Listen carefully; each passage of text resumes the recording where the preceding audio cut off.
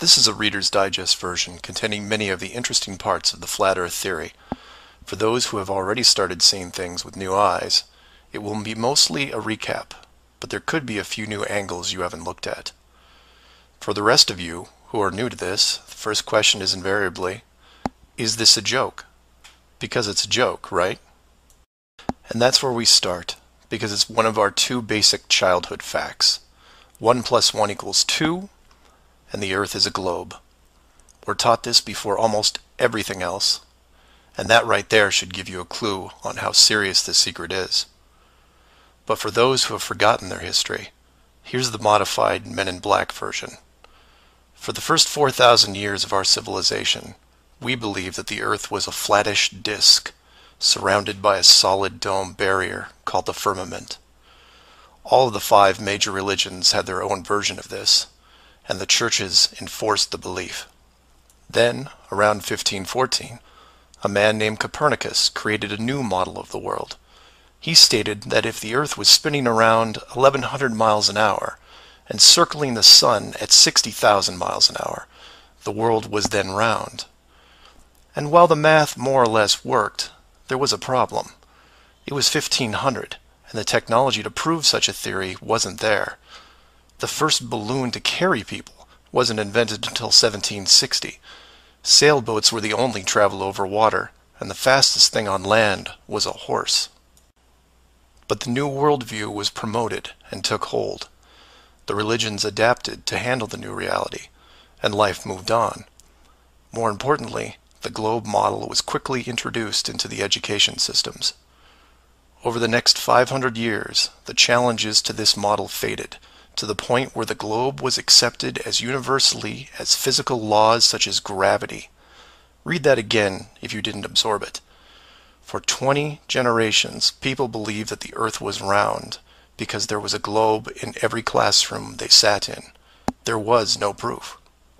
Hundreds of years went by, and still civilization had no way of proving the theory. Planes were invented around 1900, but until 1957, nothing could go high enough to give a true perspective of where we lived. And that's when everything got strange. The United States and Russia both sent up rockets high enough to take decent pictures, and what they saw scared them a great deal. How do we know they were extremely concerned about the sky? Because the US and Russia immediately started firing nuclear weapons straight up, and they kept firing for the next 4 years. A few things to keep in mind here. First, this was now 1958. Nuclear weapons were very expensive and hard to come by. These also weren't those nominal yield 20 kiloton toys we used on Hiroshima. This was high kiloton to low megaton, and we couldn't get them up fast enough. And the strangeness continued in other places. In 1959, only a year into the atmosphere bombardment, 10 nations, including the United States, made Antarctica off-limits to any colonization. A treaty was put in place, and to this day remains intact. Over 50 nations now have signed off on this treaty. Do you know any treaty that has lasted that long between all industrialized nations? Moreover, do you know any piece of real estate in the world that is owned by no one? You would think at the very least one of the large oil companies would use their huge financial resources to explore this region, and yet they don't even petition the idea. The short version of the discovery is this. By 1958, the military had discovered the very solid upper and outer edges of our world, and had to create a way to put up "Do Not Enter" signs without looking obvious. It was tricky, but if there is one thing I have learned about the authority, it's that nothing is left to chance. Most of the work had already been done for them, so their job was primarily in the details. The sky part of the dome was much higher than commercial air traffic, so the only thing they had to worry about there was the space program, which is immediately militarized. The outer border had the natural benefit of not only an extensive ocean, but a scaling decrease in temperature and a steady increase in iceberg frequency to discourage ships, all leading to a permanently frozen landmass that could not be used for any form of agriculture. This ocean and ice layout had worked well for thousands of years because the technology of the current civilization didn't evolve quickly. Sailors avoided cold weather seas whenever possible, and oxygen levels get low enough to harm people, even on high mountains. The brilliance of the design comes in the simple fact that human males are corrupted by power. Corruption so total, in fact, that they would rather hide the world itself rather than risk their power on it. You could theorize that kings and popes were told of the world a long time ago. Maybe an ancient scroll or book. Perhaps an interdimensional being told the tale of what the world looked like. But this was all but dismissed, because even the most powerful leaders of the day couldn't reach the borders. And if they couldn't, what chance did the general public have? It's one thing to be told of the giant impenetrable dome, but it's a whole different animal when you finally stand right next to it. Then the tough decisions have to be made. Do we keep the secret? And how far are we willing to go to keep the status quo? Once they decided to keep the secret, no expense was spared. The rapid progression of rocketry science had to be addressed quickly, and so the moon missions were created. Matt from the NASA channel was right in his thinking that you needed the moon mission event to stage a picture of the Earth from deep orbit, and that couldn't be more true. Establishing NASA as the frontrunner of space exploration also diverted people who would have otherwise created their own space companies for profit. The best engineers, technicians, and pilots were recruited to the NASA space program. Once there, they were compartmentalized on a need-to-know basis. The astronauts know of the deception and are sworn to secrecy under the penalty of whatever motivates them. Private space programs are discouraged, sabotaged, or absorbed into the NASA fold. Private sector spacecraft are just not going to be allowed for several reasons. The most obvious is the collision with the dome itself. The telemetry data from such a mission would show an impact failure at a certain altitude, and if repeated, would raise questions NASA just isn't prepared to answer. There are 3 perpetual questions about our world that can't be eliminated, but avoided at all costs. These are the questions you should ask yourself and others if this protective layer is going to be lifted. I'd like to preface this with a thank you to Max Malone, a conspiracy hardcore who has a knack for boiling down debates to a single paragraph whenever possible. It was he who said, after over 50 years and thousands of hours of space travel footage, both by NASA and other countries, there is no exterior shot where the astronaut completes the simple act of panning the camera 180 degrees, let alone a full 360-degree sweep. This has never happened on any moon mission, exterior space station, nothing, ever. Statistics will tell you that this would have already happened by accident years ago, but it hasn't, and it won't. This is because of the rule they cannot break, the same rule that applies to television set shows that never show the fourth wall. Why? Because there is no fourth wall.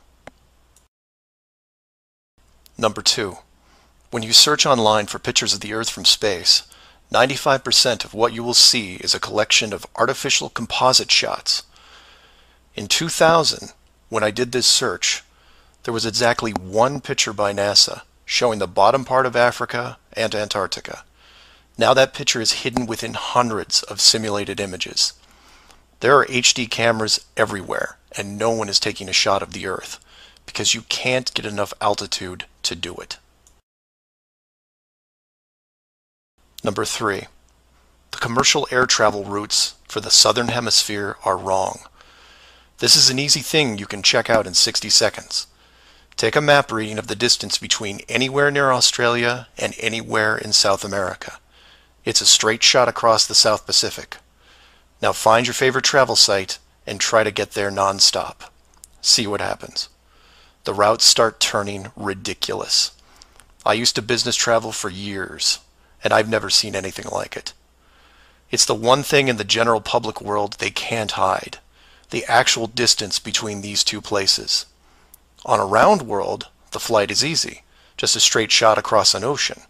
But on a flat world, it becomes the greatest distance between 2 points.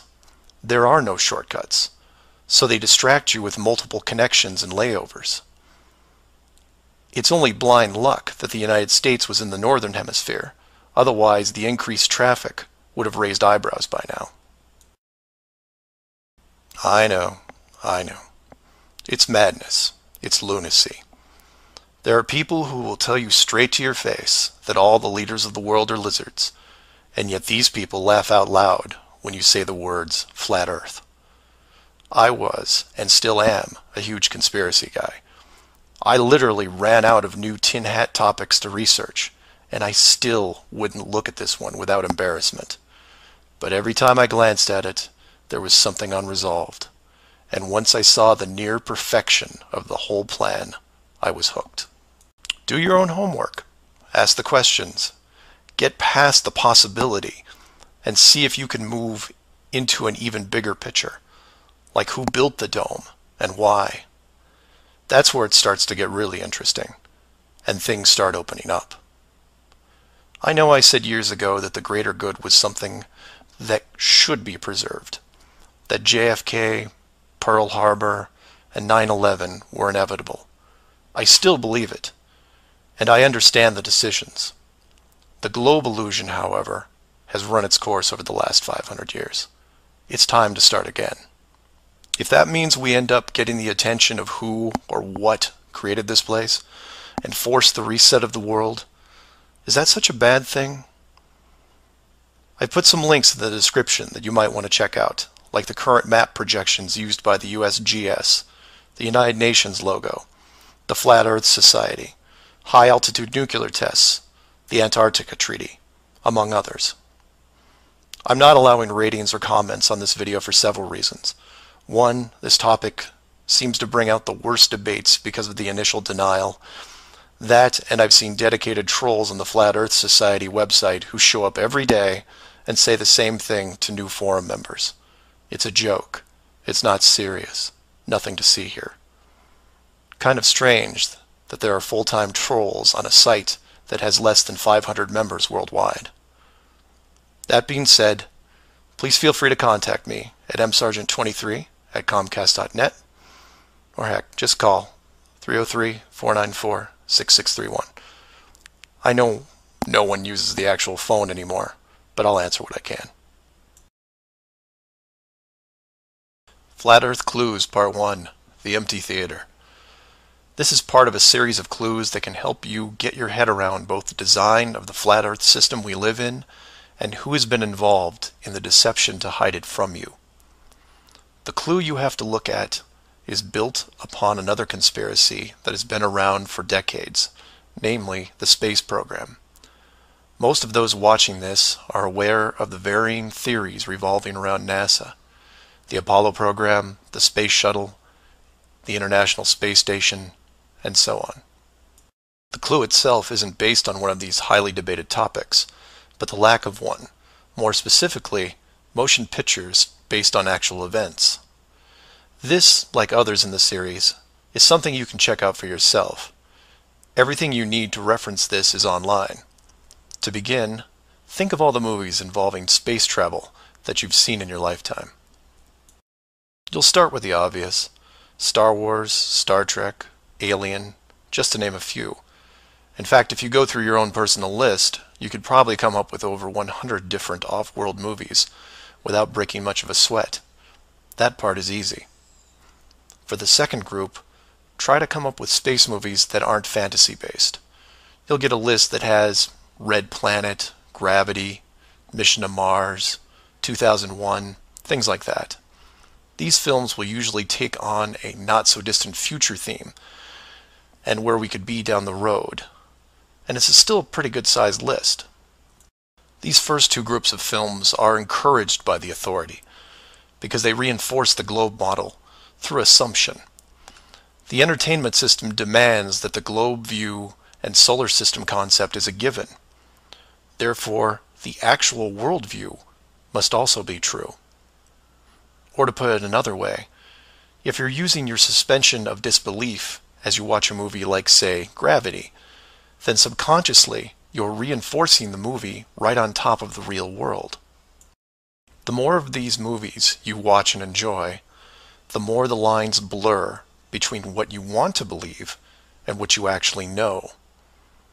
Watch enough movies about Mars, and you will be less astonished when NASA announces an actual mission to Mars. Same with the Moon, other solar systems, and so on. Releasing the movie 2001: A Space Odyssey in 1968, right before the actual Moon missions, was no accident. It took the greatest director of all time 5 years to make, and several people who saw the theater screenings claimed that many military groups were listed in the credits, only to be removed years later. But 2001 is just a side note of this clue. For those who really want to dig into Stanley Kubrick's hidden vision, I highly recommend the documentary Room 237. A link to it is below as well. Now you are aware of the first two groups of space films. There are those that contain generous amounts of fantasy, and those who try to paint our near future. These two groups are easy to find. The third group is a challenge, and again, that's where things get interesting. The Moon missions concluded in 1972, and even though it's still considered the greatest achievement by mankind, no fact-based movies were made regarding it until The Right Stuff was released in 1983. Now you might say that it had only been 11 years, and maybe it was tough to get the rights, and so on. But that's not what made the film interesting. The movie ran extremely long for 1983, coming in at 3 hours and 12 minutes. It was an exhaustive look at the astronaut selection process, the competition, and the training facility itself. But when the credits rolled 3 hours later, chronologically, they had only gotten to the low Earth orbit missions. Just for fun, Google The Right Stuff movie and see how many spacecraft you can find. It won 4 Academy Awards and did a great job at the box office, but the Apollo missions were never touched. The only other major motion picture that involved the actual moon program was Apollo 13 in 1995, a full 12 years later. Apollo 13 only covered a single moon orbit and no landing or close-up reference to the previous missions below them. And after 1995, that was it. Nothing.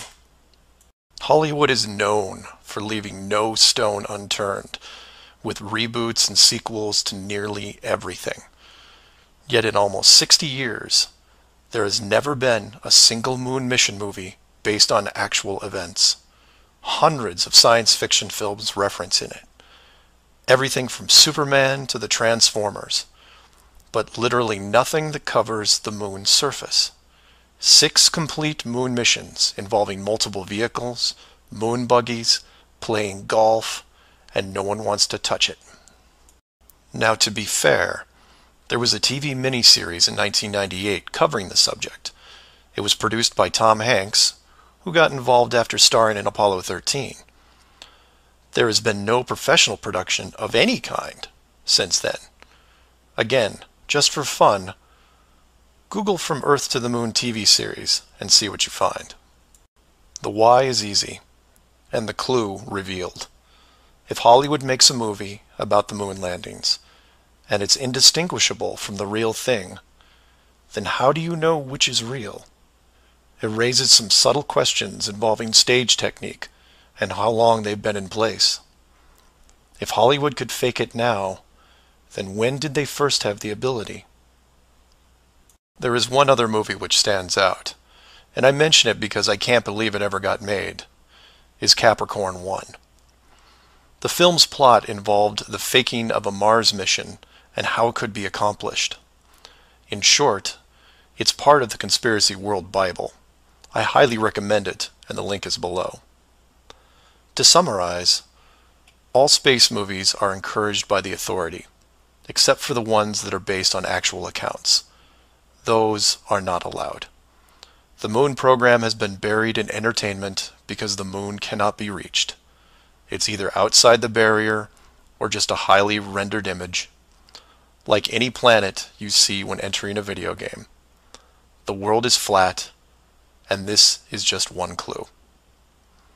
So do some of your own research and ask questions.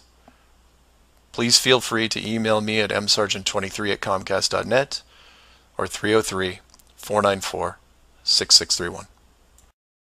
Flat Earth Clues, Part 2, The Bird Wall. This is part of a series of clues that can help you get your head around both the design of the flat Earth system we live in and who has been involved in the deception to hide it from you. This clue revolves around one of the most remarkable men you may have never heard of, Richard E. Byrd, and his relationship with Antarctica and the secretive missions he carried out there until his dying day. Some of you have followed the legend of Richard Byrd through the hollow Earth theory. We aren't going to be covering any hollow Earth in this video, but instead focus on the man and his involvement with the South Pole. The Reader's Digest version of Richard Byrd is as follows. Born in 1888, he became an American naval officer who specialized in feats of exploration. He was a pioneering American aviator, Medal of Honor winner, polar explorer, aircraft navigator, expedition leader in the worst environments in the world, and the youngest admiral in the history of the Navy.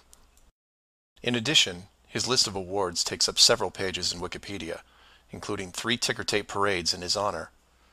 In short, he was Indiana Jones on steroids. Some people will say that Roy Chapman Andrews was the real Indiana Jones, and you might be right. But Richard Byrd beat Indy 6 days a week and twice on Sunday. I mention all his accolades to paint a picture of credibility and trust. The governments of the United States and the world trusted his judgment and leadership, and took advantage of every chance they had to put him in charge of special missions. The first large-scale mission was an expedition to Antarctica in 1928. This was noteworthy because even though he had just flown over the North Pole in 1926, all expeditions from 1928 on were focused on the South. The expedition lasted 2 years, and during it, at the age of 41, he was promoted to admiral. His second Antarctic expedition ran from 1933 to 1935, and his third from 39 to 40. While in Antarctica, he was also an advisor for other countries who had their own expeditions, including England, France, Germany, and building off previous countries' expeditions from Belgium, Japan, and Sweden. He then helped lead U.S. Navy fleet operations in World War II, was present during the Japanese surrender in 1945, but then something strange happened. He went back to Antarctica. Now, some of you aren't surprised because he'd been there since 1928, and I agree with you.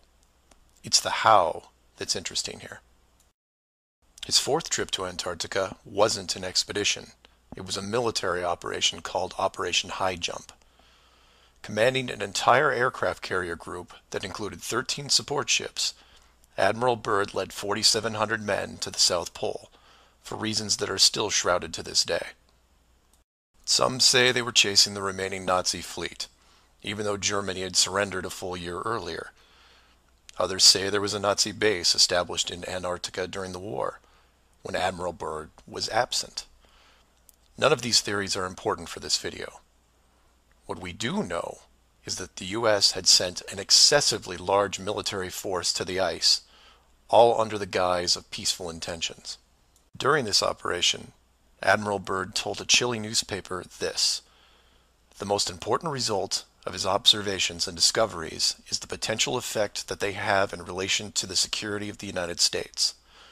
The fantastic speed in which the world is shrinking," recalled the Admiral, "is one of the most important lessons learned during his recent Antarctic exploration. I have to warn my compatriots that the time has ended when we were able to take refuge in our own isolation and rely on the certainty that the distances, the oceans, and the poles were a guarantee of safety." After the operation, Admiral Byrd toured the States and gave interviews, the most interesting of which is a national television show in 1954 called The Longines Chronoscope. A horrible name, but a decent show. I've added a segment of it at the end of this video and linked it in the description. During this television interview, he first spoke of an area beyond the South Pole as large as the United States, which no one had set foot on yet.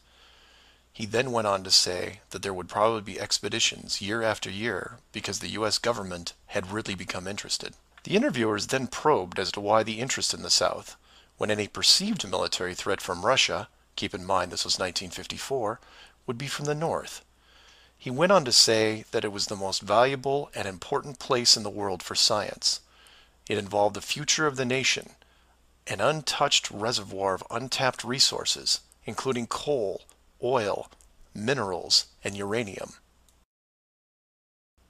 He added that at the time of the interview, there were 7 nations currently engaged in Antarctica, including Russia, Australia, Argentina, Chile, and New Zealand. During the interview, the Admiral talked about planning the next military mission to Antarctica. It was called Operation Deep Freeze and ran from 1955 to 1956. The mission was completed, and he supposedly returned home. Now this is where you come in and say, so what? And normally I'd agree with you, except for what happened next. Nothing happened next. The missions just suddenly stopped, and that was it.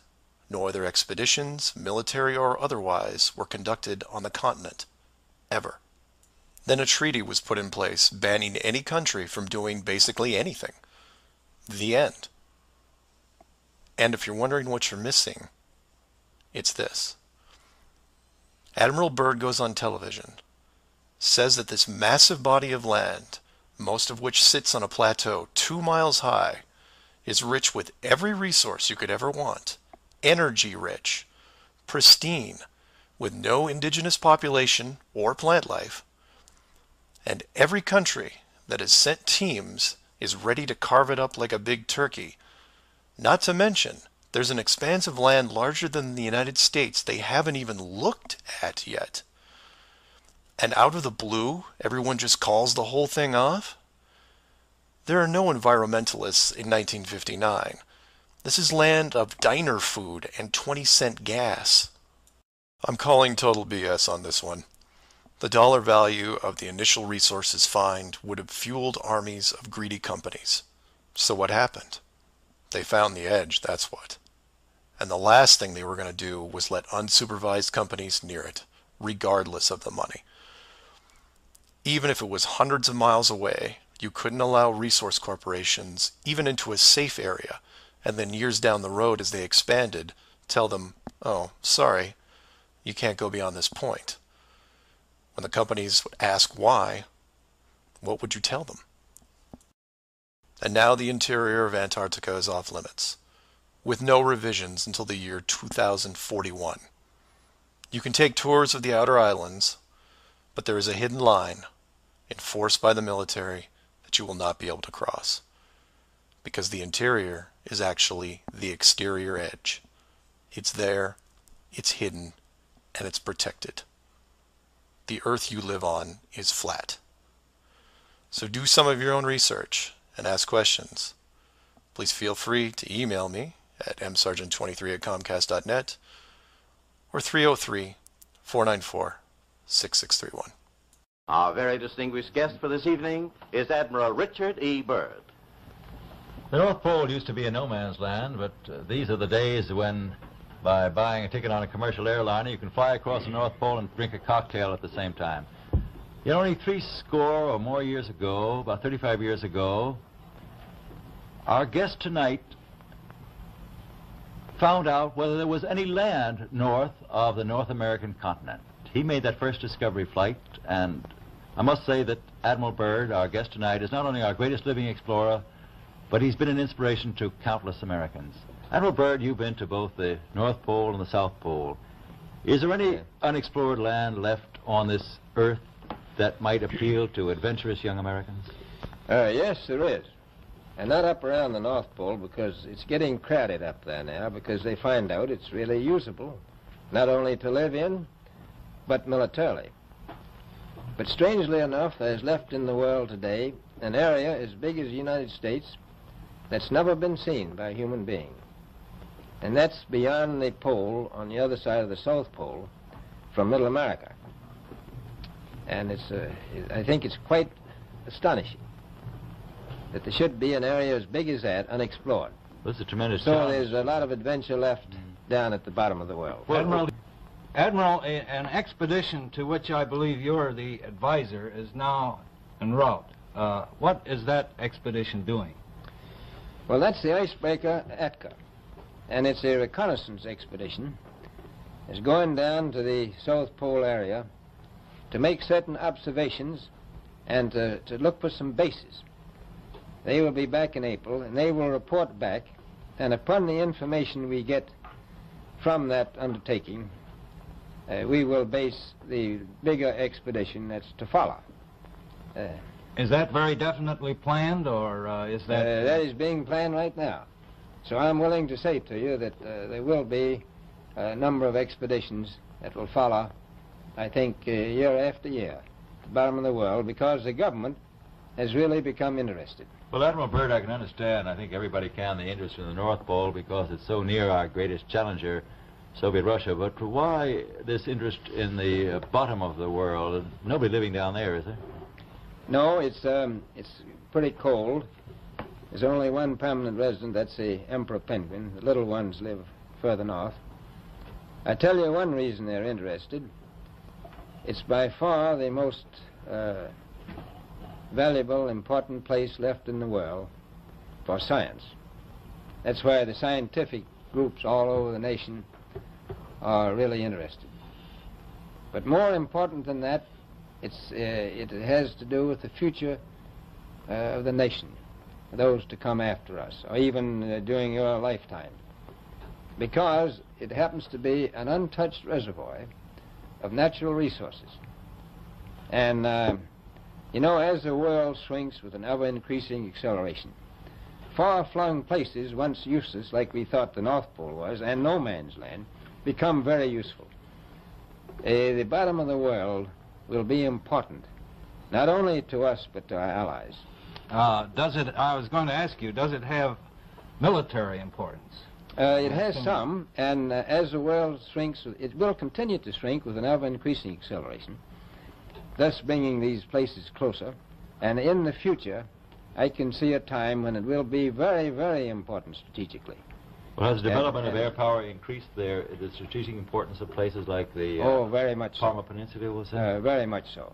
Even now, if anything happened and we lost the Panama Canal, we would have to control the islands just north of Antarctica, which are part of Antarctica.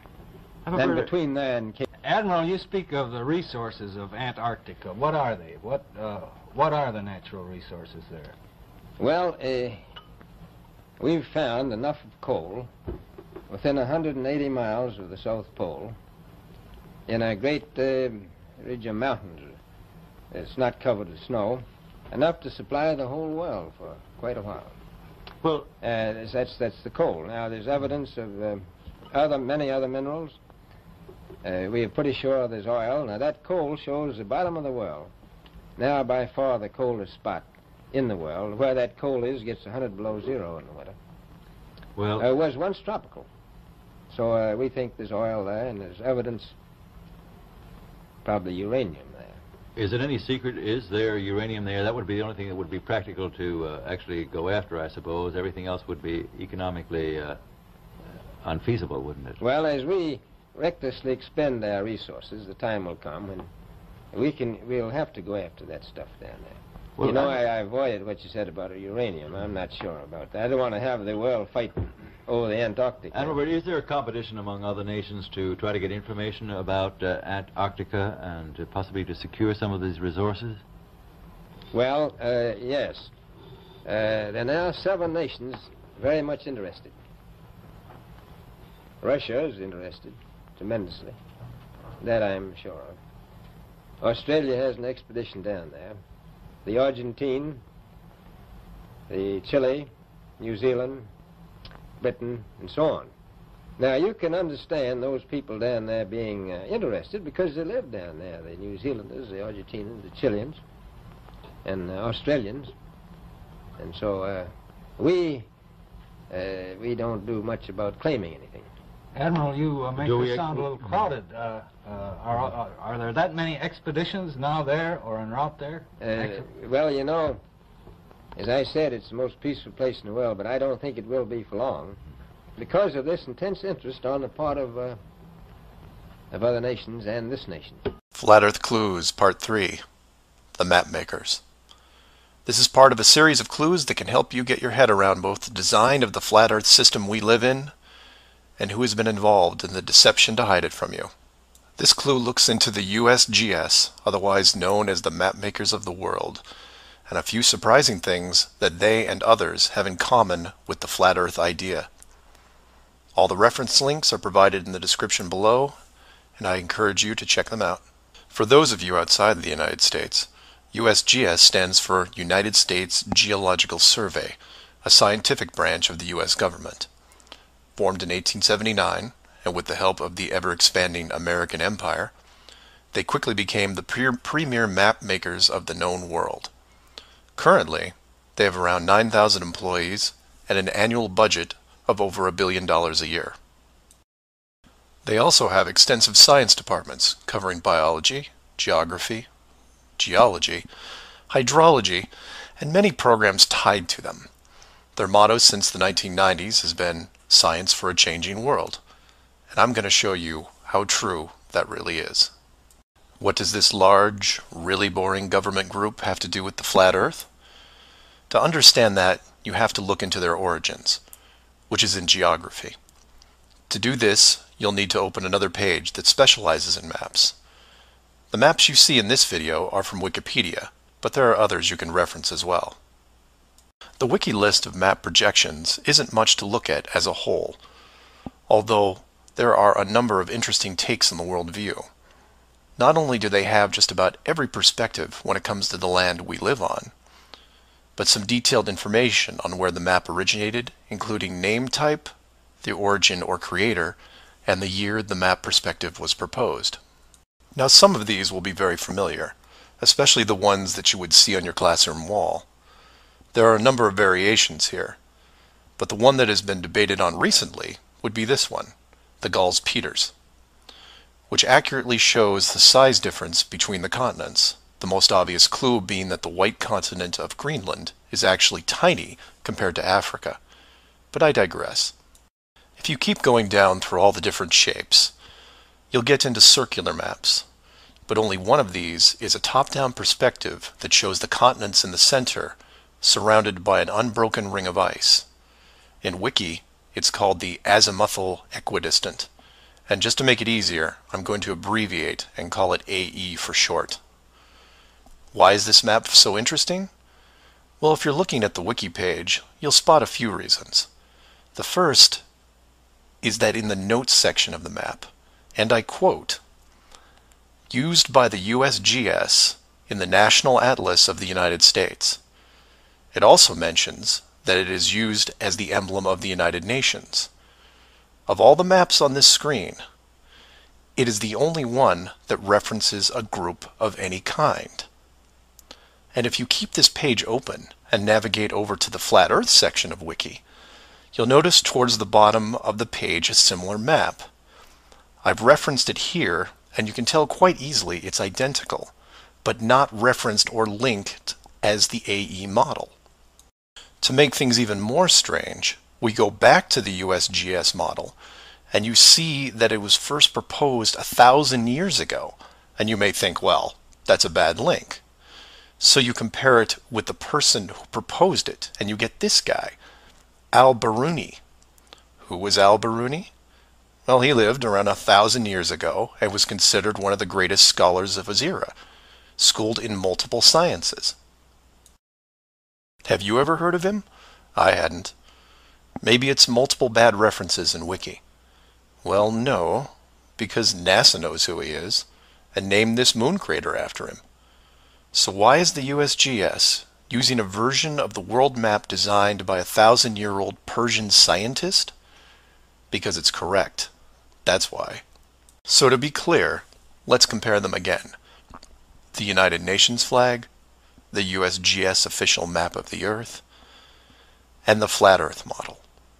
All identical, but one isn't recognized and instead ridiculed as an outdated look at the world. And this is one of those political quandaries that the authority gets stuck in. The short version is this. The government is on the same page as the flat Earth, but they can't admit it, even in confidence. We know the Earth isn't flat, they say, but it really is. We know you use the same map as we do, but ours is just an image. And anyone who says differently is obviously crazy. It makes you wonder how long the USGS has been using that model as an official reference. The United Nations started using it for their logos in 1945, and then made some final adjustments in 1947. And the UN flag also raises a few questions, like, why isn't Antarctica represented on the map? Is it supposed to be assumed in the outer circle, or perhaps the spiky olive branches on the outside? They don't mention it anywhere online. And this is what I like to focus on: the gaps, the holes in the plot, the unanswered questions. The USGS using the same map as the flat Earth, but not saying why, not recognizing it, or that you can't link the very same image from the Flat Earth Wiki back to the actual AE definition of the projection. The authority figured out in the 1950s all of the borders of our enclosed world, and have done a great job hiding it over the decades. But the world's a complex place, and there are clues out there just lying around. I think it's time you saw some of them. So do some of your own research and ask questions. Please feel free to email me at msargent23@comcast.net or 303-494-6631. Flat Earth Clues, Part 4, Shell Beach. This is part of a series of clues that can help you get your head around both the design of the flat Earth system we live in and who has been involved in the deception to hide it from you. This clue covers the near-perfect design of the flat Earth model and will break down some of the logic behind the decisions made. It sounds like a big task, and it is, but to start, let's look at something small, like this little guy. Take an ordinary mouse and put it into a glass cage. It doesn't have to be a mouse. It could be a snake, a lizard, an insect. It makes little difference for this exercise. People identify with mice because they're used to seeing them in lab experiments. Mice also don't have any sinister connotations. They're seen as relatively innocent and benign, the perfect test subject, as it were. I have yet to meet anyone who has a bias against the lab mouse. So the mouse goes into the box for the first time, and the reaction is always the same. It explores its surroundings, and more importantly, tests the barrier around it, probing for exits or potential exits. The mouse inspects every inch of its new glass home, and at some point settles into the acceptance that the walls are indeed solid, and that it may be there for a while. Every so often, it will repeat the process, again checking the boundaries of the cage, just in case something has changed. What it doesn't do is act like it would in the wild, because it realizes that it's in a form of captivity. The glass box doesn't even remotely resemble its natural environment. You could put this box in the middle of a forest and the mouse may feel slightly better about its situation, but it still knows that it's been trapped against its will, and will settle into a non-native lifestyle. You could take all the other small animals that could be substituted for a mouse, the snake, the lizard, the insect. It makes no difference. The result will invariably be the same. Repeated probing for escape routes, then acceptance. Take the same animal and now put it into the middle of a 100-mile square wildlife preserve, surrounded on all sides by a similar type of glass enclosure. The creature doesn't even bother to rush the size of the preserve and start testing the boundaries, mostly because it's out of visual range. It could be days or even weeks before it even encounters a single fence. The animal's routine is spent doing what it normally would do. It eats, it sleeps, it breeds. It does everything that it would naturally do in the wild. If one day the animal approaches the fence, there might be some curiosity, but any anxiety is quickly resolved by just turning around and heading back into the vast expanse from which it came. The fence does not pose a potential problem for the animals in the preserve because it is so small compared to the expanse they live in, and dwelling on it doesn't hold any interest. We're assuming here that the fence is high enough to discourage flying creatures as well, deep enough to stop burrowing classes, and if you want, reaches the floor of any nearby bodies of water, stopping any clever aquatic types. The point here is that all creatures great and small inside a giant wildlife preserve, when encountering the fence, wouldn't care. They would all, in their own way, just shrug and move on with their lives. However, if you take a human, male or female, regardless of education or nurturing, and put them in the exact same wildlife sanctuary, the response would be quite different. When the human approaches the glass fence, they don't see it as a minor distraction. They pause, they wonder, and more importantly, they ask questions, either internally or amongst others. Why is the fence here? How far does it reach? Can I dig underneath, or climb over, or go around it? These questions continue in a way you might imagine, but eventually a bigger question jumps to the top of the list. Who built the fence? It is that which changes not only the type of questions being asked, but how the human being, or beings, look at their world. The giant wildlife preserve suddenly gets smaller. Each new fence border discovered starts to artificially constrict their expanse, even though the dimensions haven't changed. Before long, the preserve, their home, loses some of its relevance. The fence is a reminder of the unknown.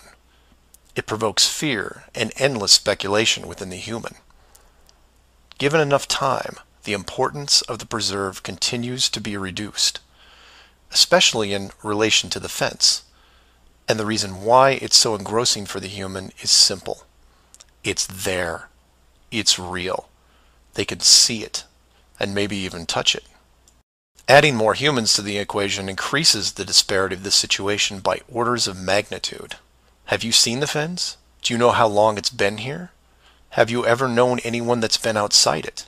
It's older than us. Who is responsible for the fence? What can we do to appease the group that created it?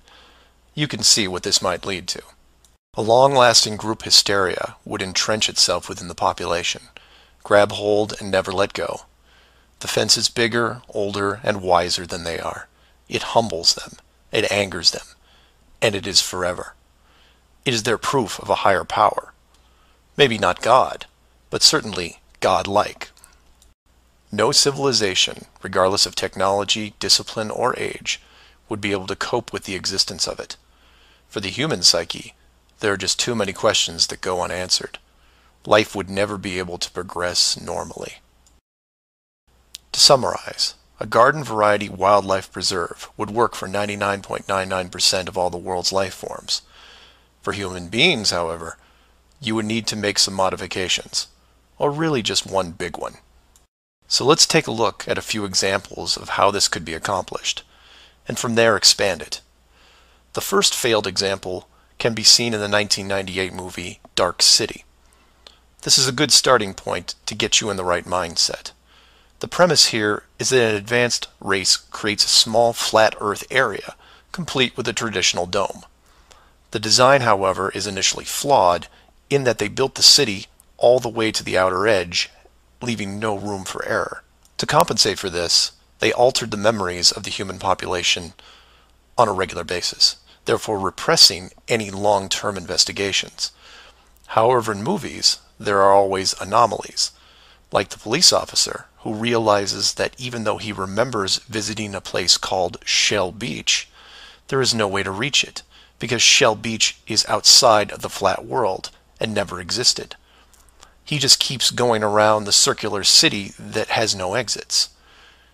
In the end, another man, the hero of the movie, makes it to the edge, steals the advanced race's power, and creates an ocean, which really should have been there in the first place.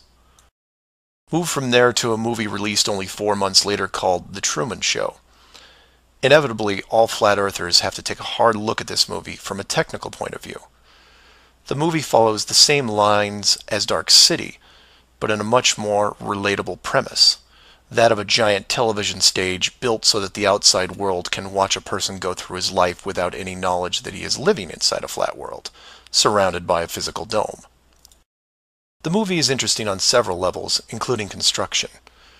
Using their existing model of a small town, bordered on one side by a large lagoon and wilderness, and the other a seemingly expansive ocean, while better than Dark City, still had its flaws. For one, it was less than 20 miles across, and even though Truman's desire to explore was repressed, there was still a chance that he would venture to the outer edge, which is where the movie ended. But for the most part, it worked. Truman believed the entire scenario because he was born into it, and then lived 30 plus years without any reason to doubt where he was, which could be said for any of us. If it wasn't for the, and we'll say movie mistakes, that the studio fell victim to, then the show would have never ended. And this then raises hypothetical scenarios like, how many kids like Truman could you have raised inside that dome? 10? 50? Now, logistically, you can see how it might be problematic in keeping tabs on that many kids, especially as they got older. But with enough sleight of hand, it could be possible. A fictional situation just like that was made into the 2004 movie, The Village. And even though it turned into one of those M. Night Shyamalan plot twist things, the premise was very feasible. A wealthy group of idealists buy a large parcel of land in an existing wildlife preserve, create a small town from the 1800s, and raise children there.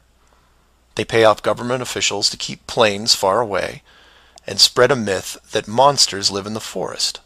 As far as the kids are concerned, they actually are living in a small Pennsylvania town in the 1800s.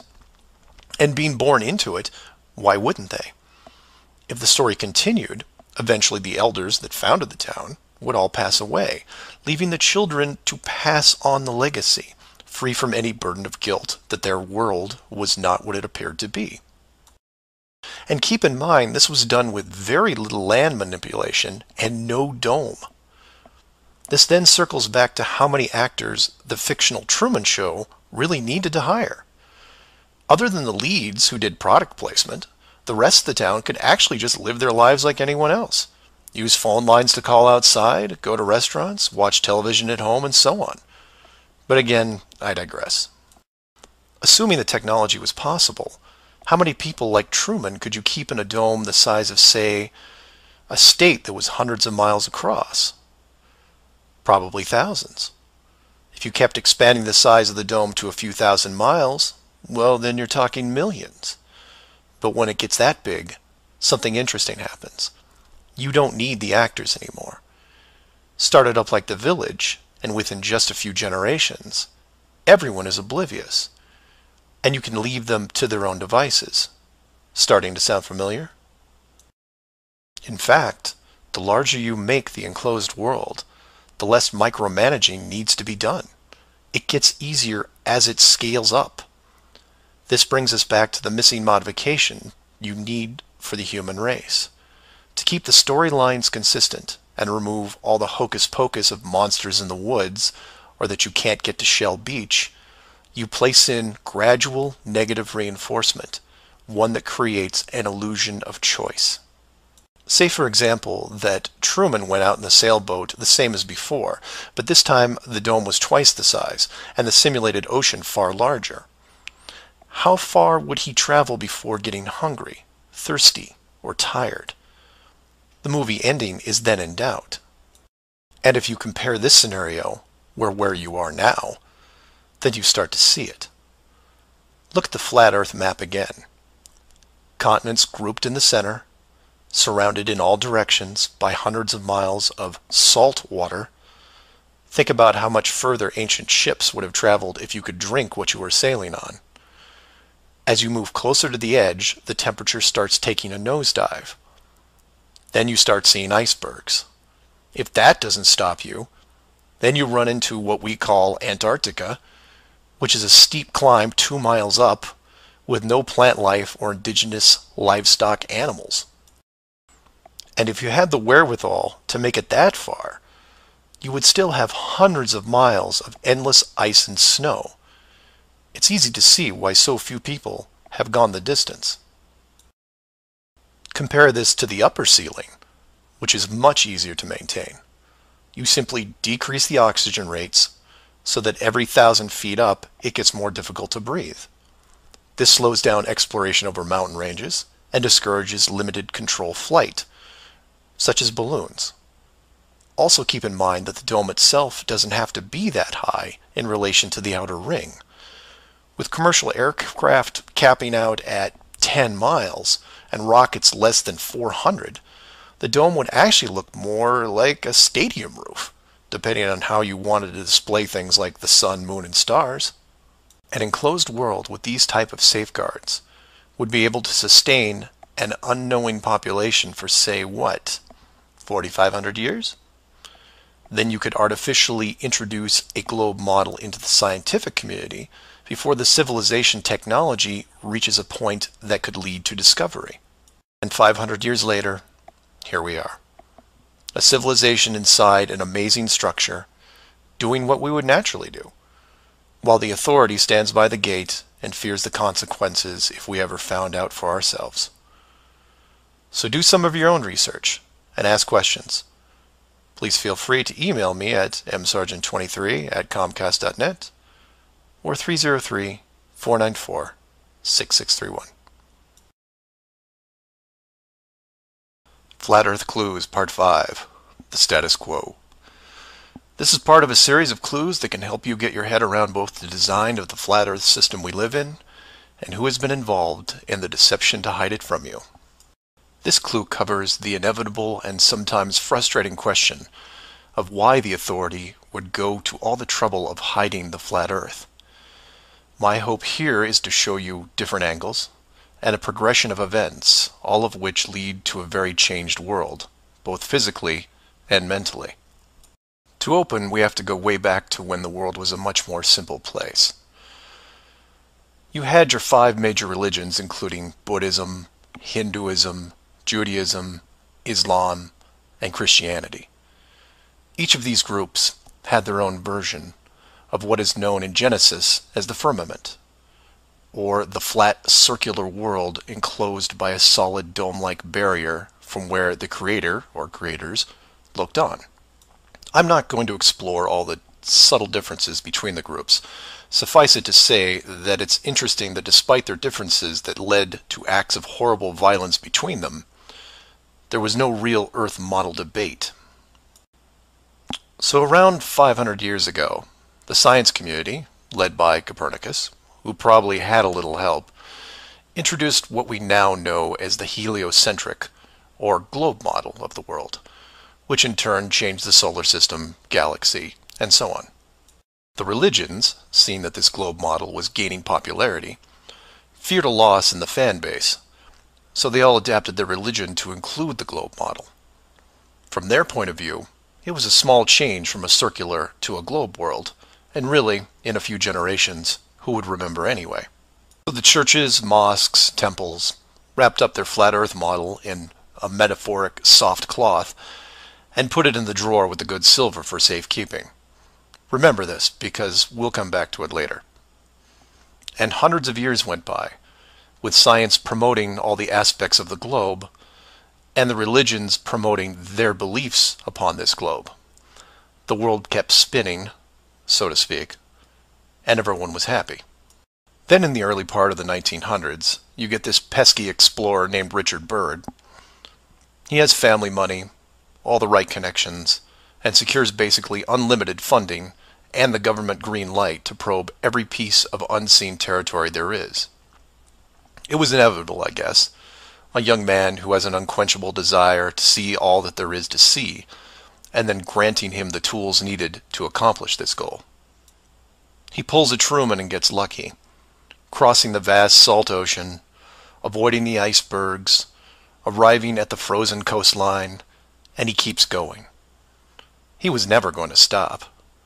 One day, after crossing hundreds of miles of high-altitude ice and snow, Admiral Byrd sees it, a barrier.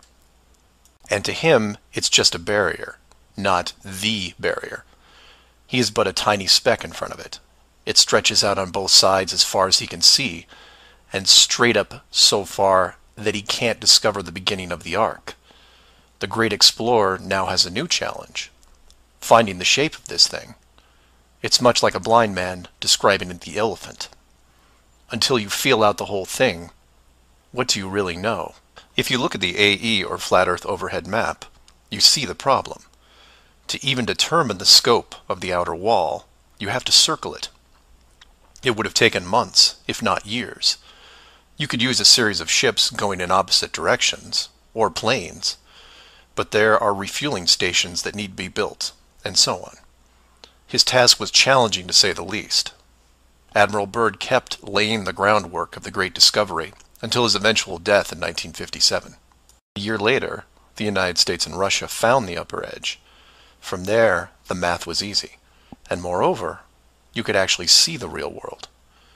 Then, of course, there is the decision, or deception, depending on how you looked at it. The authority made the call to hide the actual shape of where we live, then sealed off the outer edge from prying eyes, and created the space program not only to reinforce the globe model, but to control it. There was really only one reason they cared about this, and it takes a while to process. So let's look at the immediate effects of actual disclosure and work our way up to the authorities' biggest fear. For this exercise, we'll look at releasing the news today, instead of, say, 1958. While 1958 would have been easier, it's much more relevant and entertaining to explain it in modern terms. We start with a press conference by, let's say, the United Nations, who have discovered that the world is indeed enclosed in a giant high-tech dome of unknown origin and age. The public reacts with wonder and awe, trying to take in the sheer scope of this announcement. Facebook crashes, Twitter crashes, entire mobile networks crash. It's like hitting a beehive with a sledgehammer.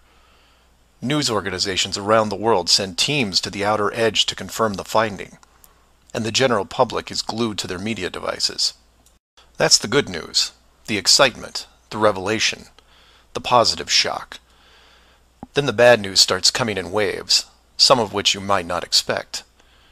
The first is the immediate disbanding of NASA and all other world space programs, for obvious reasons. Most governments will secretly pardon these groups and keep them immune from class action lawsuits, the lawsuits themselves coming from NASA investment groups, claiming fraud. Regardless, everyone at NASA, despite their good intentions, is out of a job overnight. And this is where you would say, good, they deserve it. About time they stopped lying to everyone. Oh, but it doesn't stop there, because every contractor and subcontractor that are exclusively tied to NASA, they have to shut down as well. Fine, a few thousand jobs lost, no big deal. And the ripples continue to spread, some bigger than others. Observatories all over the world closed their doors, and the reasoning is this. If you've been looking at the ceiling for decades and couldn't tell it was a ceiling, then what good are you? Every university in the world that has an astronomy or astrophysics program, well, they don't anymore. Stephen Hawking, his book writing days are over. Carl Sagan, no more Nova in syndication, I guarantee it. Those professors are going to have to retool their skills and be prepared to answer one giant question. How did you not see it? Weren't there clues? People start finger pointing, and it will continue for years. And still my fellow flat earthers will say, well, hell, that doesn't sound too bad. So some nerds around the world lose their jobs. So what? You don't get off that easy, is what. The finger pointing at the now defunct NASA will then turn to finger pointing at the government, who directed the whole thing. This is where we run into some dangerous ground, involving things like the Ark of the Covenant, the Holy Grail, and the Ring of Power. And you say, you lost me. I was with you until you started bringing up religious artifacts from movies. And you're supposed to be lost. Of the 5 major religions we mentioned earlier, those being Buddhism, Hinduism, Judaism, Islam, and Christianity, none have been able to produce a supernatural object over the last 5,000 years. And trust me, it would be beneficial to do so. The Ark of the Covenant would benefit Judaism, the Holy Grail Christianity, and the Ring of Power, well, that benefits someone else. Maybe I'll leave alone for now. The point is that all religions are actively seeking their leverage against science. You've heard of the division between church and state. Well, here it is. Advantage church. The barrier becomes a giant religious symbol, and since it is backed by the Big Five, it also becomes universal. The Big Five then go into their drawer with the good silver and pull out this belief that was forgotten but not lost, and say, we knew it all along, and science lied to us. Temporarily, all religions unite against science, who has been only moderately weakened by the removal of their astronomy and astrophysics divisions. But the public won't care, because they will listen to the group shouting the loudest, and no one yells louder than the church. They will scream with righteous fury that the dome was built by our God, your God, and the people will turn to science and hear nothing but crickets. And that's where the world changes, because in times of great stress, the public will want words, and while religion has no shortage of them, science simply is incapable of taking leaps of faith. I'll take a glass half full approach and say that anyone listening to this is probably an intelligent, rational person, one who can make informed decisions outside of the conventional doctrine. But for every one of you, there are hundreds, if not thousands, of mouth-breathing troglodytes who will not walk but run to the respective house of religion and say, you were right about this. What else can you teach me? This is what fills the current authority with pause. The unknown response to that question. Will religion take the high road and work with what remains of science to discover the truth? It's possible, I suppose. It's also possible that religion will combine this technologically advanced society with a revitalized and aggressive doctrine that then transforms daily life into something that makes the book 1984 seem like a Saturday morning cartoon show. I'm hoping that mankind will prove me wrong, but so far, that isn't the case. So do some of your own research and ask questions. Please feel free to email me at msargent23@comcast.net or 303-494-6631. Flat Earth Clues Part 6, Depth Perception. This is part of a series of clues that can help you get your head around both the design of the flat Earth system we live in and who has been involved in the deception to hide it from you. This clue looks into the inevitable design question below the surface, or more specifically, how thick the flat Earth design would need to be. To start, let's quickly recap the design features so far. A basic dome structure made up of advanced high-density material, thousands of miles wide, and at least 100 miles in height. The ceiling of said structure being projected upon by an ultra-high-definition system using super LED technology and a combination of 2D and 3D imaging to simulate all celestial bodies, including sun, moon, stars, and so on. This ceiling is then protected by a scaling decrease in temperature and oxygen levels to the point where human life isn't naturally sustainable above 4 miles. The lower surface of the dome structure consists of an organic layout of continents grouped at the center, ensuring that no land bridge exists to the outer ring. This is then surrounded by hundreds of miles of salt water in order to limit sea travel. The salt oceans are then adjusted with a scaling decrease in temperature as the outer area is approached, to the point where salt water freezes, forming icebergs, further reducing sea travel. The outer ring is then elevated to a height of 10,000 feet, reducing oxygen levels, and a buffer zone of 300 miles is created. This zone is devoid of all life forms that could be used as food, further discouraging land travel. That all sounds pretty good, but we left out one thing: depth. Keeping human beings away from the ceiling is easy, because it requires higher technology. Protecting the outer ring is a little more difficult, but can be accomplished with layers of negative reinforcement. Protecting the actual common ground is a different challenge, because digging is basic. Everyone knows how to use a shovel, and most construction requires a generous amount of digging. In addition, natural resources such as coal, oil, minerals are harvested through large-scale digging operations. So it's safe to say that any human population is going to be digging a lot of holes, because it's easy and it's necessary to continue their way of life. That being said, how thick would you need to make the flat Earth model so that people didn't accidentally dig their way through? You could use the same method as the outside barrier and create a series of undesirable layers, ending in a solid barrier. But the ever-expanding increases in general population would create an unnecessary risk. If the bottom of the flat Earth was composed of, say, an unbreakable material, this would pique the digger's curiosity, and if repeated all over the world, would raise suspicions of design. While a solid barrier works at the end of a frozen wasteland where no one is venturing, or allowed, it doesn't do much if it's found in a mining quarry or someone's backyard. For that, you need something that hasn't been used up to this point, a scaling increase in temperature, all the way to an ignition flashpoint and then beyond. Now you will jump in and say, well, of course, we all know that there is molten rock below the surface. We see it in volcanoes and, well, volcanoes. Yes, you do.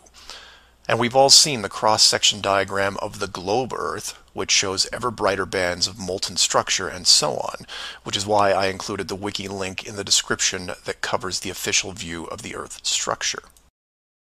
And I quote, "Scientific understanding of the internal structure of the Earth is based on observations of rock in outcrop, samples brought to the surface from greater depths by volcanoes, analysis of seismic waves, measurements of gravitational and magnetic fields, and experiments with crystals at pressure and temperatures characteristic of the Earth's deep interior." In short, they have no clue on what's below them. None. In fact, the deepest holes ever drilled, which I've also linked in the description, only go down 8 miles. To repeat, no one has gone below 8 miles anywhere. And every drilling survey is the same, a scaling increase in temperature to the point where drill bits stop working. And you come back and say, but volcanoes. Yes, there are volcanoes, holes in the earth where molten rock is produced, under pressure, I might add. Certainly that can't be artificially created. No? We can melt rock right now. It's called a smelting plant. What do you think your car is made out of? Melted, reformed, and polished rock. We have the technology to do this. It all comes down to scale. Create a large set of furnaces at, say, 50 miles below the surface that can melt and pump molten rock. And you say, what would the furnaces be made out of? Oh, I don't know. How about the same dome material that can withstand nuclear weapons? So you take the molten rock, locate a few random access points on the surface, and the rest comes naturally.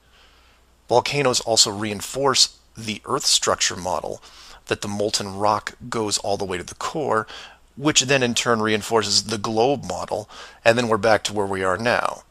A smoldering globe flying through space at high speeds that from a design standpoint makes no sense. So how thick would the flat Earth model floor need to be? Oh, for common use, say less than 100 miles, similar to the ceiling in scale. Large heat generators placed in a pattern, a thin layer of molten rock 10 to 20 miles down, which is really just a geologic pipe system to help with the generation of terrain. And there you have it. An efficient way of discouraging all those digging humans from reaching too far, combining a physical barrier with a mental one. 8 miles down and you're going to tell me what the entire core looks like? Give me a break. So do some of your own research and ask questions. Please feel free to email me at msargent23@comcast.net or 303-494-6631. Flat Earth Clues Part 7. The long haul. This is part of a series of clues that can help you get your head around both the design of the flat Earth system we live in and who has been involved in the deception to hide it from you. This clue looks into a topic I only glanced at in the original guide, which is the southern hemisphere, or in the flat Earth model, the land masses closest to the outer ring. I like to give credit where credit is due, and the long haul title was given to me by a fellow flat earther who did some of the same research I did. The summary of the video is this. If you are looking to show someone how to view the flat Earth from a practical point of view, this is the example I would use. I'm going to show you how strange the world looks using just a few websites, some simple math, a couple minutes, and your brain. You don't have to write anything down, unless you want to, of course. I'll give you everything you need on screen and break down one of the examples as well. I'll also link the sites in the description for reference. First, here are some websites that help you calculate distance. The GPS on your phone already does this, and you may have an app as well, but here are some dedicated examples. Timeanddate.com, tripit.com, distancefrom2.net, worldatlas.com, freemaptools.com, and travelmath.com. If your favorite isn't listed here, like Google Maps, then use whatever is most familiar to you. Now we are going to look at two specific groups of cities.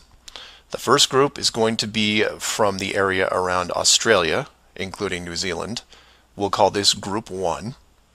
Group 1 includes Melbourne, Australia, Sydney, Australia, Perth, Australia, Auckland, New Zealand, Christchurch, New Zealand, and Hamilton, New Zealand. The second group is going to be some cities in South America, all in the southern hemisphere. I mention this because if you go high enough, you will run into a few cities that won't work. Group 2 includes Rio de Janeiro, Brazil, Sao Paulo, Brazil, Brasilia, Brazil, Buenos Aires, Argentina, Lima, Peru, and Santiago, Chile. Again, there is a link in the description with many other airports. Now, these two groups are interchangeable, as you would imagine, so you can start or end with either Group 1 or 2. The results will be the same, and just to make it interesting, I'll use a slightly different example which a fellow flat earther did the legwork on and show you that even these two groups aren't exclusive. So you take anything from Group 1 and anything from Group 2 and you get some distances ranging from 6,000 to 8,000 miles roughly. That's all I want you to do here is get that part in your head, noticing that the root is bent because they have to account for the curvature of the Earth. All these directions are what you would expect, a straight shot over the South Pacific Ocean. Now, just to prove it's not an exclusive route, instead of starting in, say, Rio and landing in Auckland, I'll start what should be the opposite side, in Cape Town, South Africa, which is roughly the same distance on a globe Earth coming in at 7,300 miles. Notice on the map it's still a straight shot through the Indian Ocean and not crossing any countries, an easy route. I try to book my flight. For this example, we use Travel Math, but you can use whatever is easiest in your country, like Priceline, Expedia, Travelocity. It will make no difference because they're all tied to the same system. And this is when everything goes wrong. So the first leg, the airlines don't send me due east, but instead shoot me 4,700 miles almost due north to Dubai. Okay, maybe we're just picking up people. Seems a bit excessive, but I'll go with it. I'm probably comfortable in my seat drinking vodka tonics anyway. And from Dubai, it should be a straight shot home to Auckland, right? No. Now they send me southeast to Melbourne, a mere 7,300 miles. And then finally a third leg from Melbourne to Auckland coming in at around 1,600 miles. I'm rounding up or down to make the math easier. Regardless, the total miles for this flight is almost double what should be expected, coming in at 13,600 miles. In addition, the trip took me 37 hours. How long should it have taken? Well, in a 777, about 12. Now this is where you come in and say, well, it's probably an isolated incident, or some strange connection thing. You know how the airlines are. Oh no, my friends. We can do this all day. This roulette table is rigged, and there is no way to get a fair game. The first part of the clue is the utter lack of non-stop flights from anywhere in this hemisphere, which is why I gave you multiple cities in each group. And here's the plot hole for you. Flying from international cities like Sydney, Rio, Santiago, or anywhere else close by, you can't get a single non-stop flight, no matter how much money you pay. I tried to do this for an entire night, and it was like playing an online casino game, one that I was losing most of the time. The connections kept coming in like spam windows. Start in Christchurch, go to Auckland. Start in Auckland, go to Sydney. Start in Sydney, go to Dubai or Los Angeles or somewhere else that makes no sense. Some of these connections took the trip over 50 hours to complete. Go ahead, try it yourself. You may find one nonstop. But even then, the strangeness doesn't end there, because the speed is wrong. For reference, I included an optimum cruising speed guide from a commercial pilots forum that lists all the international aircraft used in these routes. A 777, the current state-of-the-art flagship plane, designed for maximum fuel efficiency, has a cruising speed of 640 miles an hour. 7,400 miles comes in at around 12 hours. Try to find this route. It doesn't exist. It can't. The closest I came was a one-connection flight with a 3-hour layover. The total flight time was 20 hours. 20 take away 3 is 17, not 12. And this might work if the plane was doing, say, 430 miles an hour, but it's not. In fact, the slowest cruising speed I found was an older Airbus just around 593. But this is all just numbers, right? It is until you pull up the flat Earth map and look at the farthest 2 points, which just coincidentally are anywhere in Australia and most of South America. Or my example of Lower Africa, which you can see isn't west at all. It's a shell game, and a very good one at that. Keep people guessing with multiple connections and layovers, jumping from city to city. People just sit in their seats, trying to sleep through it. And then it hits you. Well, the pilots would know, right? They fly all day, every day. Certainly, they would have figured it out by now. Some of them would get suspicious, sure. Any decent navigator will be able to work out the speed, fuel consumption, and odd connections. But imagine what they would have to get their head around. First, they would have to ignore the world GPS system that has been leading them to their destinations without error. If you want some interesting side reading, check out the link on the history of the GPS. And I quote, "Developed in 1973 to overcome the limitations of previous navigation systems, integrating ideas from several predecessors, including a number of classified engineering design studies from the 1960s. Oh, and by the way, was created by the Department of Defense, the same people that closed off Antarctica. GPS went fully live in 1995. So if you were a pilot before then, you might have been able to pick up a breadcrumb trail. After that, very difficult. Plus, let's say you did figure out that something was off. Who exactly would you tell? The FAA? You would be looking around and wondering why you were the only one to see it. And then what? You make the leap of faith and see that the entire map system is wrong? Never gonna happen. You might as well just tell them that an alien spacecraft followed your plane around for 2 hours. We know what happens then. Start playing Flight Time Casino for yourself. See what interesting things you can discover. And while you're at it, show it to any pilots that you know. But don't forget to leave the words flat Earth out, because that's crazy, right?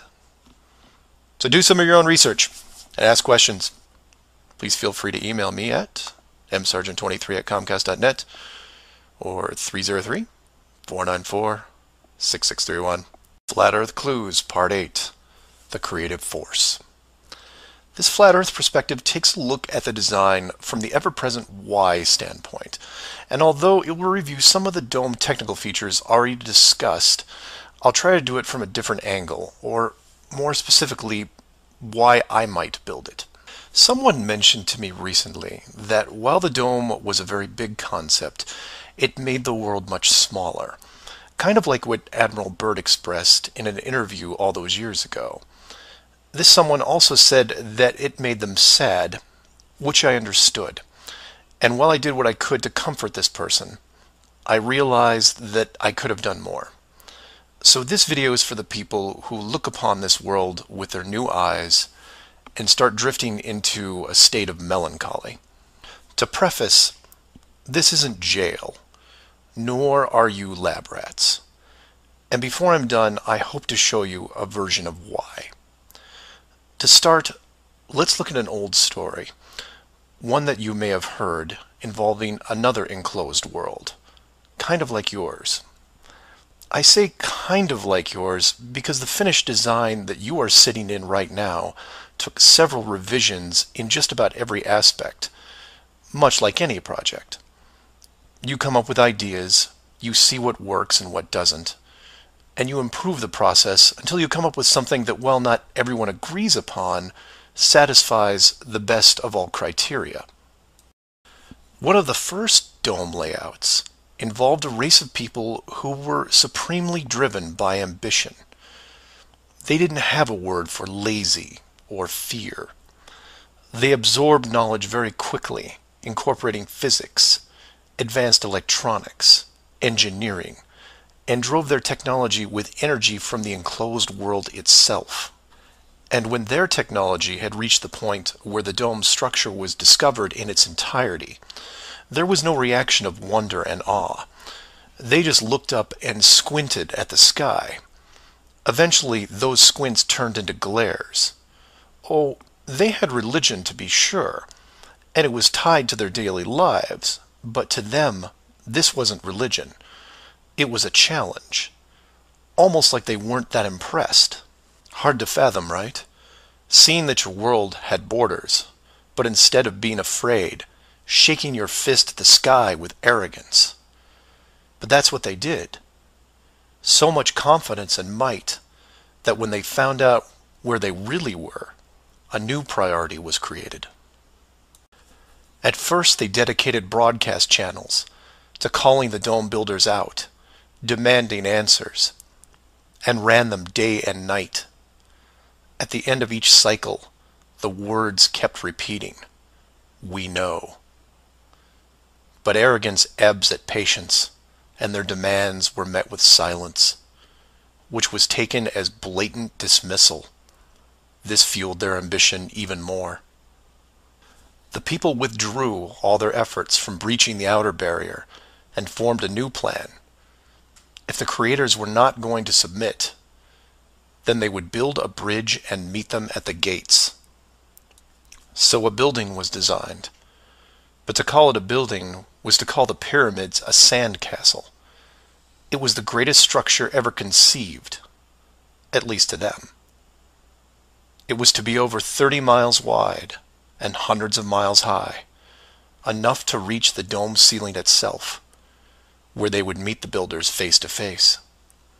They abandoned nature completely and pushed aside ecologic systems to accomplish their goal. They cannibalized entire mountain ranges, which they used to admire and love, to acquire the raw material for the awesome structure. The work crews built with flawless precision, and it was obvious that it was going to succeed. A bridge to the edge of the sky itself. The work would only pause long enough for the mighty armies below to look up and yell, "We come for you," so loudly that on a clear day you could actually feel the dome shake. And the creators, faced with their first great challenge, decided to start again. And the people were changed, their language fragmented so that the builders couldn't continue. The tower was dismantled, their technology removed and forgotten, and the people scattered. A new group was introduced to the dome, divided in every way imaginable, so that unity was next to impossible, and everything slowed down. Languages evolved and devolved into other dialects, and the languages produced text, which produced different forms of culture, and some amazing things began to happen, the most important of which was the arts. The dome builders saw the artistic pool develop into several distinct forms. Everything drawn in any medium on a flat surface. Everything molded that took on a three-dimensional shape. Everything that produced music. All things that make up the human form and motion. And all the written works. Pictures, sculptures, music, dance, literature, the arts. Driven by passion, it is the very essence of what is good in humanity. Once this was recognized, all dome methods put in place were to cultivate and enhance this process.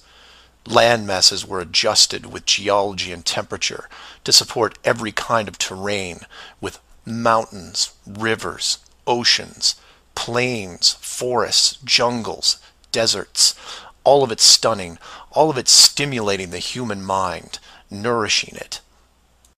And the modifications continued, with seemingly endless shades of weather. The sky was overhauled, a moon added, and layers upon layers upon layers of stars, so that one day, when the people were able to see further than their own eyes, there would still be something new to see. And the arts flourished, but there was a cost. The languages and division of cultures had put the population at odds, and wars were raging at regular intervals. The dome builders debated if the price was too high. Plans were drawn up to make more changes, until they noticed that the arts thrived even through the worst of conflicts, producing grace and beauty despite their burning world. It was wonderful and terrible at the same time, and the debate outside the barrier continued to intensify until a majority spoke out and said, "This world is a creative force, and we must see what it leads to. The barrier must be hidden at all costs." So the globe model was put into the population, and both science and religion adapted to it. The arts grabbed onto it like a new drug, the creative minds of the world exploding with new concepts. Their universe was now infinite, and the rules changed. Science then led to science fiction, which opened up everything else. Books, pictures, sculptures, dance, and music, all reaching deep into space. Decade after decade of wonderful possibilities, rising above the ashes that were at their feet. And it's not just the artists, it's everyone. You affect others, who affect others, who inspire others, who build it, paint it, sculpt it, sing it, who then put it up on a pedestal and hold it under the light and say, "This is a piece of who we are." And for every one of them, there are hundreds of others who, for whatever reason, were unable to express the songs and images and stories that are in their heads. Imagination is far more important than knowledge because it is limitless. It is your shield, your sword against the cruelty of destructive forces. There are those right now who live in chaos, whose life is surrounded by a swirling nightmare from which they think they'll never escape. These are the true warriors of the world, and they are far braver than me. I am humbled by those who suffer the most. Know that mountains were built for you. Oceans were built for you. All of this was built for you, your struggles, and your trials by fire. It may be today, it may be tomorrow, but one day the curtain will close and this stage will be struck. And when the dust settles, no matter where you are right now, you'll see the big picture and have new eyes, and you will be shown what wonder really is.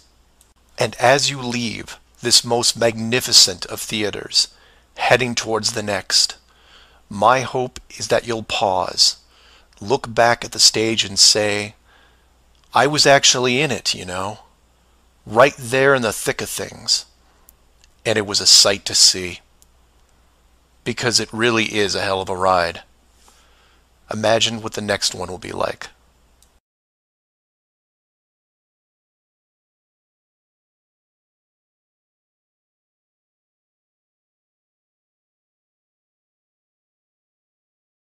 Earth Clues Part 9, The Magic Show. This is part of a series of clues that can help you get your head around both the design of the flat Earth system we live in and who has been involved in the deception to hide it from you. This flat Earth perspective initially started out as a problem-solving exercise that was going to be built into Clue 7, otherwise known as the Long Haul. But after some research and a little patience, it has evolved into something that warranted its own section, and is a perfect example of good things come to those who wait. So emails and phone calls have been coming in, almost all of them positive. several people from around the world commented on the southern plane routes. They said that while 95% of the long routes in that hemisphere were connections, which in itself raises red flags, there were a few pesky non-stops that seemed to contradict the overall logic. The question then posed to me was obviously, are they real flights? Could they be put there to throw the Flat Earth group off? If it was a trick, could I figure out what it was and how it was accomplished? I accepted the challenge and started my impression of Morgan Freeman as he went up against the Four Horsemen magician crew. Now, admittedly, I was skeptical to start, because the flights went against the third rule, that being the flat Earth has no shortcuts. Only a globe has shortcuts. As in magic, I had to assume the rule was not being broken, but only hidden, or having the illusion of being broken. But first, I had to see the trick itself. I had to see the planes in question, and see them make the route. Anyone can list a flight, but does it actually go from point A to point B? With the help of several other people, this was then put to the test. While just about everyone with a cell phone knows about GPS and how it can track things, many people don't know that even though it's a system built by the military, there is a very public aspect to it. So while your phone is tracked at all times, so are other things, most notably all air traffic. Now, if you're military, you could view military planes. If you work at a cargo carrier like UPS or FedEx, you can view transport planes. The general public is mostly limited to commercial air traffic. This can be viewed in several places, and the one I chose was planefinder.net. You can use others like FlightAware, Flight Radar 24, Flight Tracker. It makes no difference, because they are all tied into the same exact GPS system. All these sites do basically the same thing, track every commercial plane in the world from start to end in real time. So I spend day after day looking at the Plane Finder global map, which you see here. At any given time, it's tracking between 3,000 to 7,000 flights that are en route anywhere in the world. You'll notice two different colors for planes, red and yellow. Yellow just means there's a 5-minute delay in processing and only applies to the United States. The point here is, in order to prove out these flights that go against flat Earth theory, I need to watch a few as they cross either the South Pacific or Indian Oceans. The web page updates automatically, but just to be sure, I close and reopen the page every 30 minutes or so and wait for an ocean plane. And I wait, and I wait, and I wait some more. Hours pass, days pass, and no red planes to entertain me. And somewhere in this process of me just staring at these empty oceans, waiting for a plane to cross, something occurs to me. Can you guess what it is? Nothing is crossing these oceans. Not non-stops, connections, multiple connections, nothing. But that's not possible, right? The planes have to reach their destinations. So I change gears and just watch the coastlines of anything in the southern hemisphere, and I start to see it. I follow a simple plane out of Brazil on its way to South Africa, which, by the way, is not part of the long-haul argument. It's offshore just a few hundred miles. I get something to drink, and when I come back, it's gone. Just a glitch, right? So I follow another, and another, and the same thing happens again and again. Once the plane reaches an imaginary line in the water, GPS makes it disappear. Then a friend who is also working on this problem sends me some links, which I've included in the description. I encourage you to take a look at them. At first, they don't seem like much, just an average flight log showing speed, altitude, locations, things you could expect. Then you scroll down to about 3:30 in the morning, and the location drops away and is replaced by either the word approximate or the word estimated.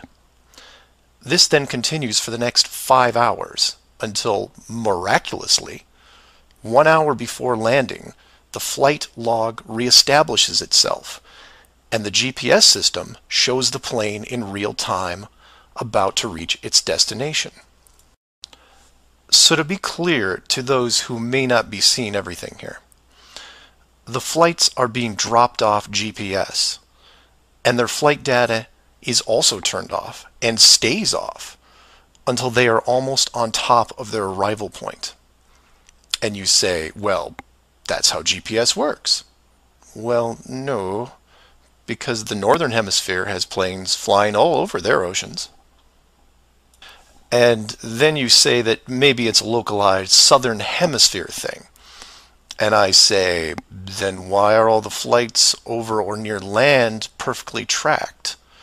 Furthermore, this is a US-based system, with Americans flying on vacation every single day. You're telling me that those people aren't going to be tracked?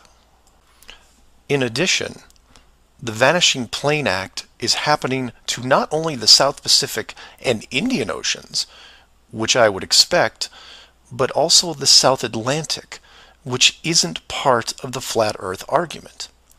There are a bunch of flights that cross this relatively small ocean between South America and Africa, and every one of the planes is hidden shortly after takeoff.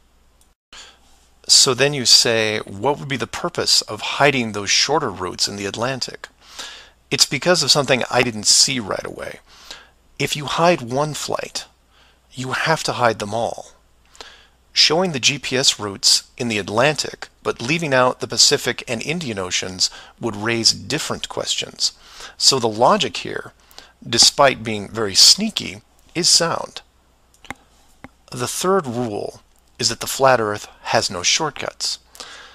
If you look at the azimuthal equidistant map again, and look close, you notice that while the South Pacific, South Atlantic, and Indian Oceans make up the lower sections on a globe, they make up the outer ring on a flat model. In that model, there is no shortcut between Australia and South America. If you are creating flight routes, you have only two choices. You take the long way around, clockwise or counterclockwise, and stay on the ocean. Or you cut across the land in the middle. But if you cut across the land, you have to create connections, because on a globe, it wouldn't make sense to fly over the top of the United States to get to South America. Neither of these choices are ideal. So the authority came up with a compromise. Disable GPS and lose the planes for every ocean flight in the Southern Hemisphere. Then reactivate them once the destination is reached. This is just one of the lengths that they are willing to use to keep you from seeing it. Don't just hide some things, hide everything, so that maybe the topic isn't addressed. And some would come back and say, well, nice going. You just pointed out a flaw in their system, and sooner or later they will fix the gap. Maybe. But not soon, I think. Remember, this is a rule, not a guideline. They can't change the map, so they have to work within its limitations. If they have a better workaround, I can't wait to see it. So do your own research and ask questions. Oh, by the way, welcome to the Flat Earth, and enjoy your flight. Flat Earth Clues, Part 10, Hiding God.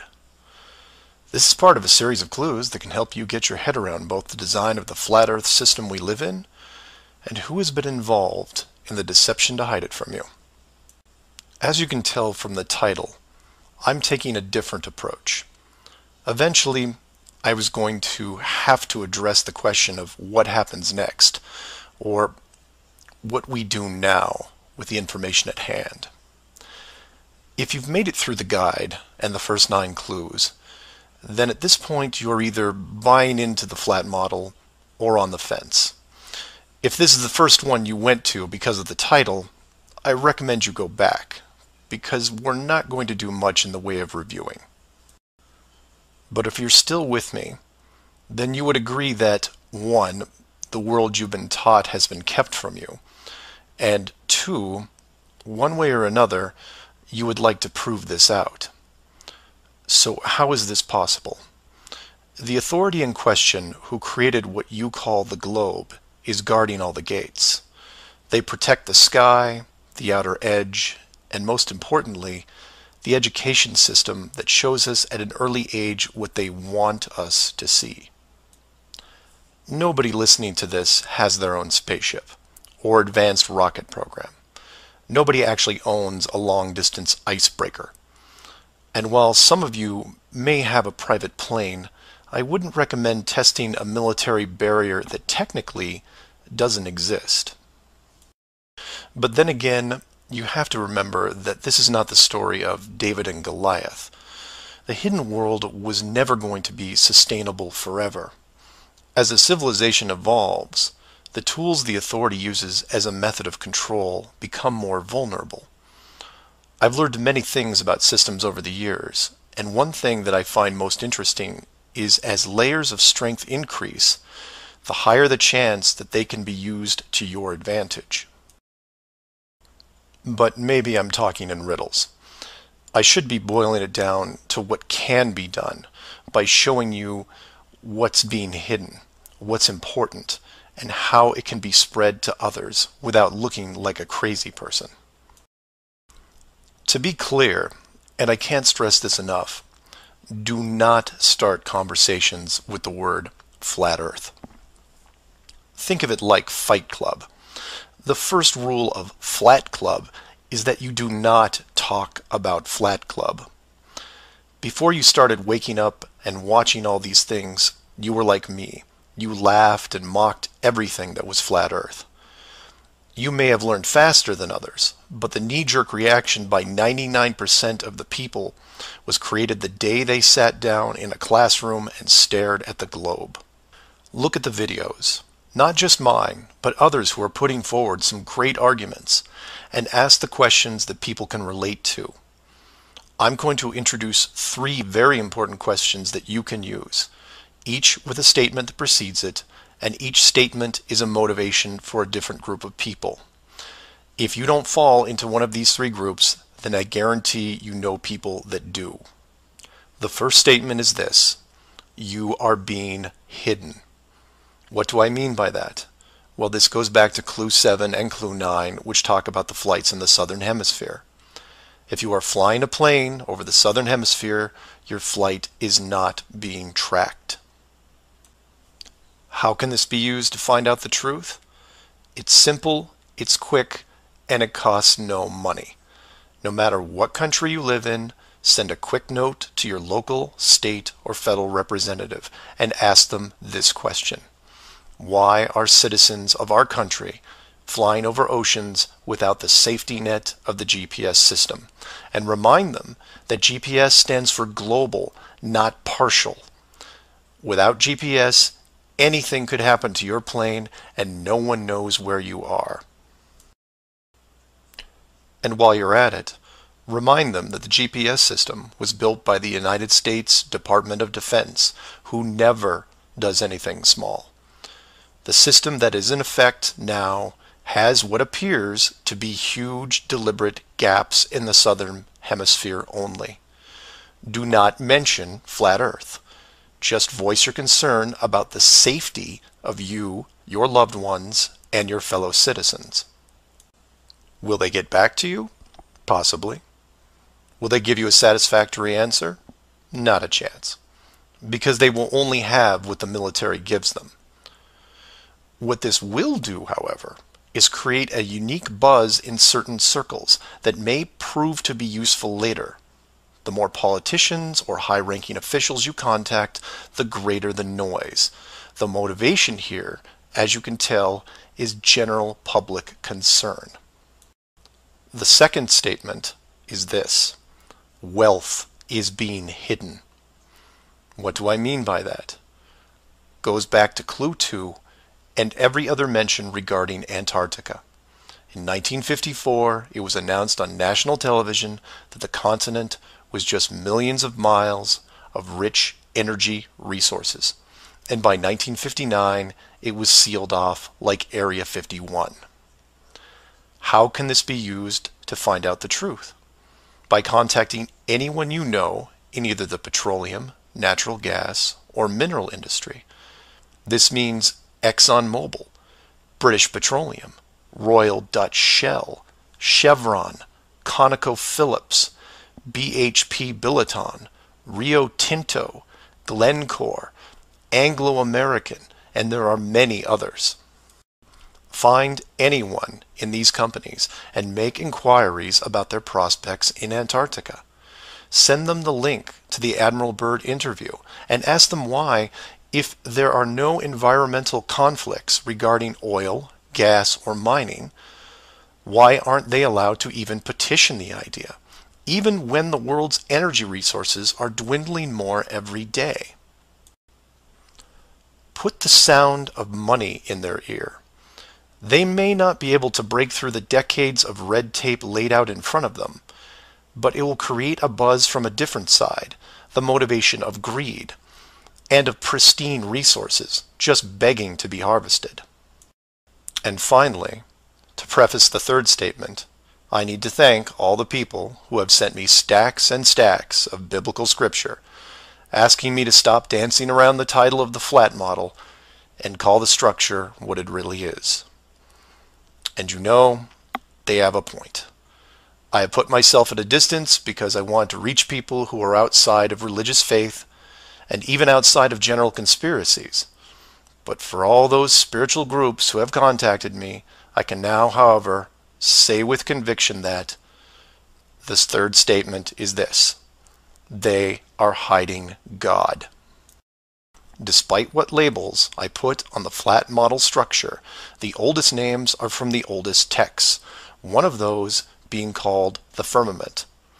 If the firmament was indeed discovered in 1956, and it was deliberately hidden, then the ruling authority not only hid the structure, but evidence of the builders. And by builders, I mean creators, and by that, I mean what people define as God. Hiding God could be considered one of the worst ideas of all time. And if you are a person of great or small faith, you have a vested interest in any evidence that would solidify and vindicate your years of dedicated service. If a structure was found that had, for all intents and purposes, the handprint of God on it, then the ruling authority has no right to keep it from you. There are billions of people on this world who have personally dealt with the concept of God and would like to know for sure if these beliefs are well placed. Or, in short, you want to know the meaning of life. It's out there, and it's been hidden from you. Your motivation is clear. Go to your church leaders, your congregation, and tell them science probably found evidence of God in 1956 and decided to keep it a secret. If you know people of religious power, send this up the ladder. Get the word out and see what comes back. Between these three statements and questions, people will talk to people who will talk with others and eventually reach someone who knows. This isn't a grassroots or groundswell movement that takes a long time, because the system that has been used to mold and control you these past years has been based on speed, and by that I mean real time. All it takes is a single video, a memorandum, one whistleblower, one key person, and everything changes, not in months or weeks or days, but hours. And in those hours, everything changes because of the speed. People all over the world wake up and look at the sky with new eyes, and things start to get better. One person, that's all it takes. One person to come forward and share what has been hidden for so long. Maybe someone who is tired of all the games. Maybe someone who has gone year after year burdened by such a heavy secret. Maybe you, who are listening right now, who is looking for a reason to come forward. This is it. And if you don't want to walk into the light and be the hero, I understand. But if you can't, for whatever reason, then be anonymous. Share the message and help us make this world better, because it can be better. For everyone else, give this person an opening. Give them the opportunity and give them the support they need to help reclaim what's left of our civilization, because we need it now more than ever. I will keep spreading the word for as long as I can, in hopes that everyone that hears it starts seeing things with new eyes. And I encourage each of you to do the same. And maybe one day we will learn to treat others better than we treat ourselves.